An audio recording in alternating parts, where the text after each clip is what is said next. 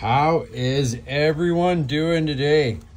Next up on License Plate Spotlight, Indiana.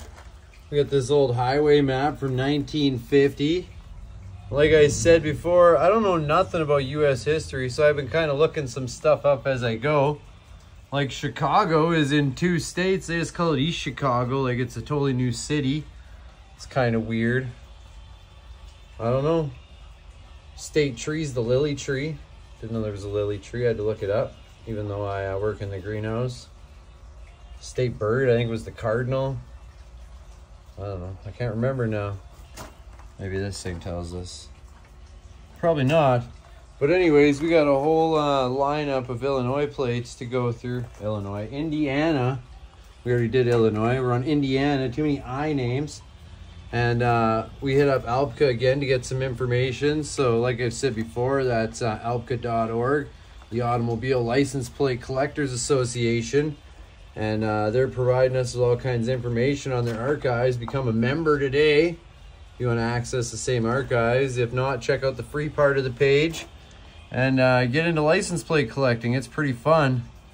So we're going to get this bad boy flipped around and set up, and we'll start showing you what I have for Indiana plates. Indiana Jones couldn't make it though, but we got some cool stuff. I knew zero about Indiana, just so you know. I didn't even know where it was in the United States. All I know is that they're Indianapolis 500, that they race there. Race cars, that's all I knew. All I knew. So follow along as I teach you some stuff I found out, and we look at some awesome license plates.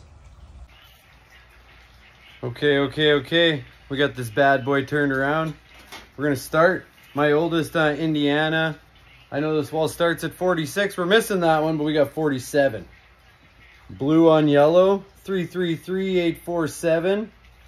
It's kind of a cool little stamp the way they indented it like that. Nice heavy steel. Oh no, people. Oh, I found it. Didn't know where the impact was. But same as usual, we're gonna throw, I don't know, 5 or 6 up on the wall here. And then I'll move and put them up where they're going to their forever home, and we'll keep doing that, and we'll tell you a bit about them as we go. This next one, it's a little rough, but it is what it is. Yellow on black, 1950 XA 5421. Still the same kind of cool indents on it. They quite the stamp to stamp out this license plate. And these are prison made again. Seems like just about everyone in the US has prisons to make their license plates. I don't know, in Canada we hire companies, but I guess put them guys to work, right? Now we got the next year. Black on white, TC 354 1951. This white color really makes it so you can see the cool shape that they indented with. Almost looks like a Chevy bow tie. Almost. Not quite though. So I was looking up some more stuff about Indiana. And in 1915, they invented the Coke bottle. They invented Jiffy Pop in the 50s. But they also invented the breathalyzer, so I don't know if we should give them any credit at all. What am I saying? It's not good to drink and drive people, but I don't know. Breathalyze people at the bar before they get in their vehicle. Give them a chance, you know. Anyways, enough about that bullshit. Let's back to this. 1954 GB 3091. White on maroon. Also seen in mystery plate package 110. I barely seen that written on the back. It's hard to see black on maroon. Uh-oh. Dropping my marbles. I mean my screws, but you know what I mean. I'm losing it a little bit. So I don't know if Indiana's famous for anything else. Their state flower is the poppy. Didn't say which poppy. There's like hundreds of poppies, so they should be a little more specific with that. And 1955, we got the tab. So this is that 54 plate again. Seen a mystery plate package 144. But if you look, it's like the same plate, just they threw that tab on there, saving metal. Must have been the Korean War or something like that. We'll throw that guy on there. And we're going to show you one more before we go throw these bad boys on the wall. because this next one's really cool. It's really, really rough. But 1961, DK4252, safety pays. I like that they got that little slogan on there. Still stamping the plate out that same Chevy bow tie symbol or whatever. So it'd be cool to find one like this in a little better shape.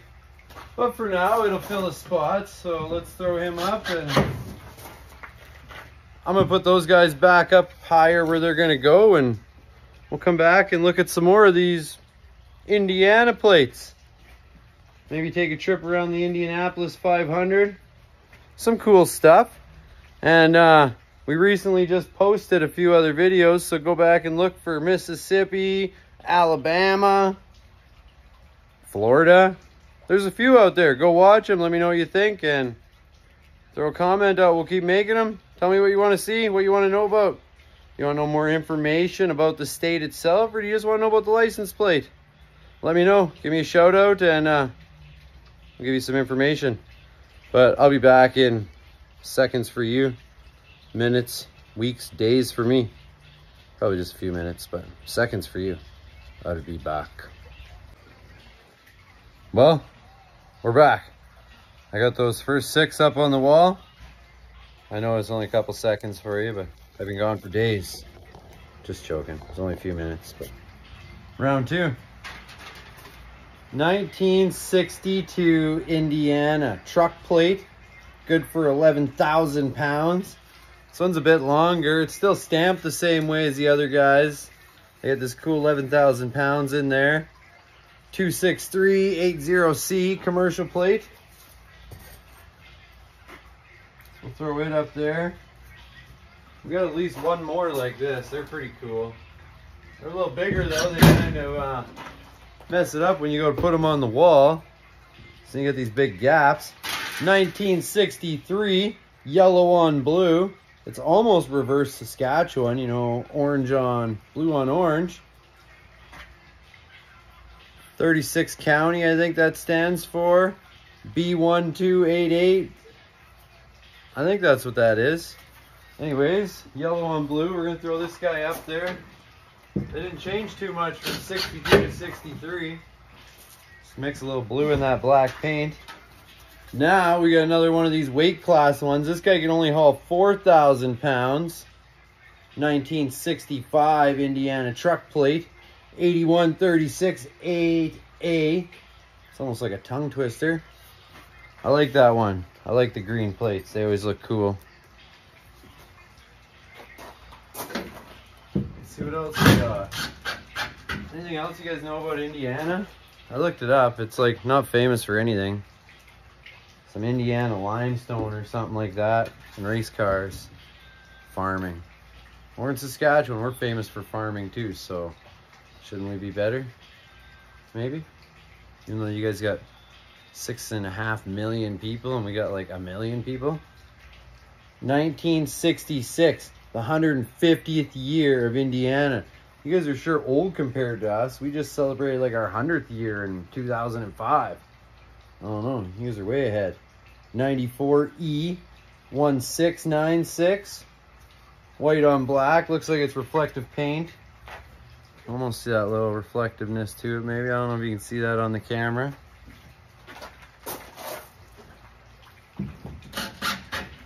Oh, it's nice out where you guys are today.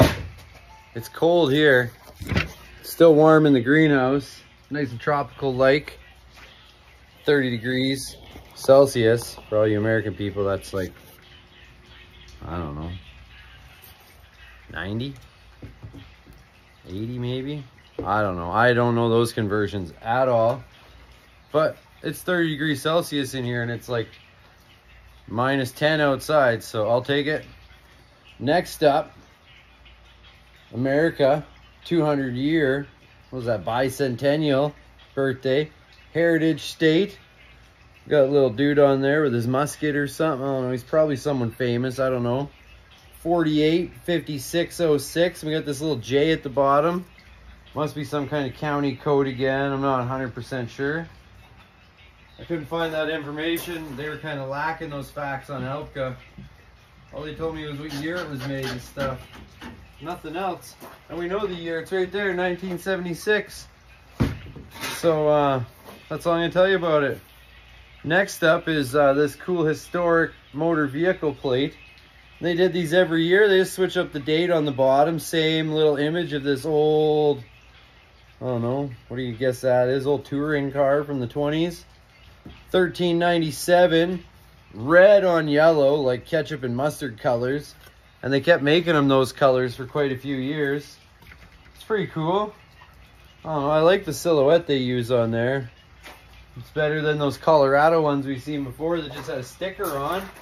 If you don't know what I'm talking about, go back to Spotlight video part 3, Colorado, and you'll see what I'm talking about, because there's a few collector plates on there and they just use like a little sticker.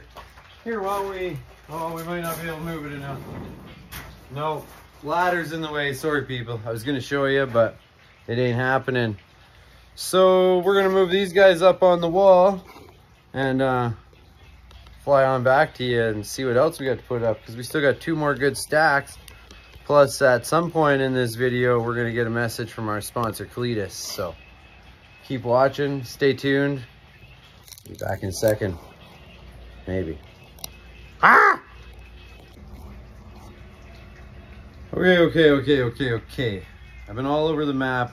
My hands are filthy. I've been watering plants. I've been digging. I'm back to you guys now, because we're talking about Indiana and their awesome license plates and what little I know about the state of Indiana. They're farmers and race car drivers. But we got this cool plate right here. 1983 Adams Co. horse-drawn vehicle. So this would be like a carriage or something being pulled around by horses. I think that's pretty cool. I'm gonna see if I can throw these on the wall while we're filming, so if you can't hear me or don't see me, I'm still here, don't go away. I'll be right back and we'll show you another plate. But first up, we're doing this horse-drawn vehicle. Wow, that plate was beat up. What's next? What's next is the same color. Yellow and blue. Disabled American veteran. 5607, 1986, Indiana. They're still stamping their plates kind of cool. Looks like a dog bone now. I don't know. Call that the dog bone plate maybe. We're going to throw that boy up there. And next we got a couple more cool ones that I don't know anywhere else that does plates like this. But they got them in Indiana. So someone else probably does them. I just don't know about it. So we got these 2 bad boys. I'm going to show them both to you at once. Non-motor vehicle, 605 and 2887, both 1994. Elkhart Co. and LaRange Co. So these must have been companies that had horse trailers or, I don't know, giving tours around. I really don't know. Again, I checked out Elka's page and it just says for a non-motor vehicle. So any vehicle that doesn't have a motor in it, I guess, and these are the different companies that sponsored it. So they were lacking a little bit in the info there, but it's still a good site. Check it out. That's alpca.org, the Automobile License Plate Collectors Association. They've been around since like the 50s, long time. I've been a member now since 2017. Pretty cool. Meet a lot of neat people, all kinds of cool information in the license plate world. I suggest you guys all go at least go check it out, see what you think of it. Members on there worldwide. I've traded plates with people from all over the globe. Never anything to China though. I've sent plates to Africa, Australia, South America, Russia. It's cool. It's an awesome hobby. Okay, next up we got a couple National Guard plates. First, 3829, 1995, Amber Waves of Grain. The other one's a little older, but I like the color on it better. So I'm gonna show you this one first. It's got the cool little like sunrise horizon silhouette. We got the farmhouse and the barn and the silo and some pine trees. The neighbor's house, I don't know. Cool color. National Guard, dude standing there with his musket, a couple little planes flying around.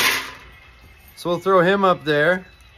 And the other one is 1987 National Guard. So if you know Indiana license plates at all, you know what this one looks like. It's got some cool green, yellow, and red to this plate. The Wanderer County 1089-4, 1987. So same National Guard sticker on there. But we got this cool like Jamaica flag colors going on or whatever. I like it. I like when plates get vibrant and colorful.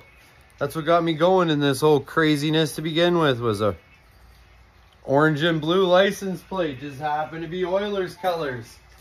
And I got it. And I don't even watch hockey anymore, but when I was a little kid, Oilers, Gretzky fan, had to have that plate. 1963 Saskatchewan, orange and blue. It's still one of my favorite plates. So, yeah, the bright colors is what gets everyone going, or gets me going in this game. It's cool. We got the history. There's all different license plates. It never ends, the different stuff. So we still got another stack to put up. But first, as much as I don't want to do it, we got another message from our sponsor, Cletus. And I swear to you, he makes me do this. I don't want to do it. He just, there's something I can't talk about that he's going to tell the world if I don't let him do this ad. So I didn't say nothing. We're just going to let him do this ad. Okay, on to Cletus. Well, hello everyone. Cletus here on another episode of License Plate Spotlight, your sponsor. We're here hunting elk in Idaho. Yeah, Idaho. Cletus, what are you doing? We're not in Idaho, we're in Indiana. Indiana. Yeah, we're here saving the eagles in Indiana. That's what I meant to say. I didn't say nothing about hunting elk in Idaho. What are you talking about? I've been talking about bald eagles the whole time. We're going to save the eagles. So if we just go over and we kill them Alabama gators and them Florida pythons, we could save the bald eagles. I think a bald eagle might eat a python, but it ain't going to eat no gator. So let's save the environment in Indiana and save some eagles. What do you guys say? And you don't listen to that crazy license plate guy. He's full of it. He hires me and pays me and loves me doing his ads like this. He enjoys it. I do not force him to do anything. And in that last video in Nevada, he was wrong. Aliens do not exist.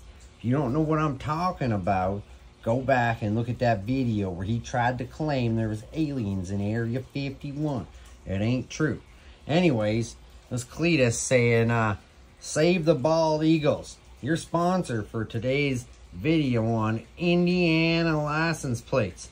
So, everybody, I'm Cletus, and I don't know what I'm talking about, but you have an awesome day. Yeah! I'm back. What was that about? Cletus, he don't even know what state we're in. He's hunting elk over in Idaho, has to run across the country. He forces me, I promise you. I do not like that. So, next up, we got a handful of different passenger issues over the years. So we're gonna start with 81. It's kind of like that Wanderer plate we just seen, only it's got yellow, orange, and red stripes on there. 49H 7517. So white on, or black on white, yellow, orange, and red. That's pretty cool. I like it. We're gonna put it right with the Wanderer plate, I think. Seems like a good spot. What do you guys think? Oh, you probably can't see me, can you? We'll adjust you a little bit so you can see what I'm doing over here. You know, I'm just screwing around. That's all that's going on. Let's tilt you. Tilt you some more. Can you see me now? There. Wasn't that easy? So which one do you guys want to see next? Let's look at 1984. The Hoosier State. 1984 sticker. That's a cool one. It's got a little scenery on there. Little picket fence and some hay and a log cabin. 45Z 6914. I looked it up on why it's called the Hoosier State, and they used to say who's there, who's there, who's here, and they just started saying who's here instead of who's there. I don't know, some redneck slang or something. Neither neighboring states say it, but they say it in Indiana. So I don't know if they talk with a little bit accent like Cletus does or what, but who's here, who's there, sounds pretty different to me. You guys are all crazy, that's what I gotta say.